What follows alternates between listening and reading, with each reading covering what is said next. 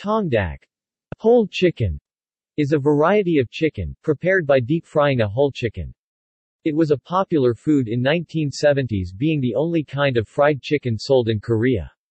It is considered as the proto-Korean fried chicken, as more varieties of whole chicken dishes are also enjoyed in Korea nowadays, and the generic term Tongdak can refer to any whole chicken.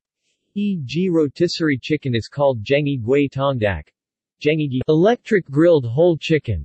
In Korea, the 70s style whole chicken is now called Yenal Tongdak, old-time whole chicken.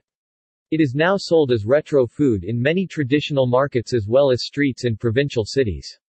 Suwon in Gyeonggi Province is famous for its Tongdak Golmuk, Tongdak Alley, with dozens of Tongdak restaurants that are over 40 years old. Preparation. Whole chicken seasoned with salt and black pepper is coated with a thin layer of wheat flour with a low W, and deep-fried on low heat for a long time. Before frying, cuts are made to the thicker parts such as the breast and thighs to cook the chicken evenly.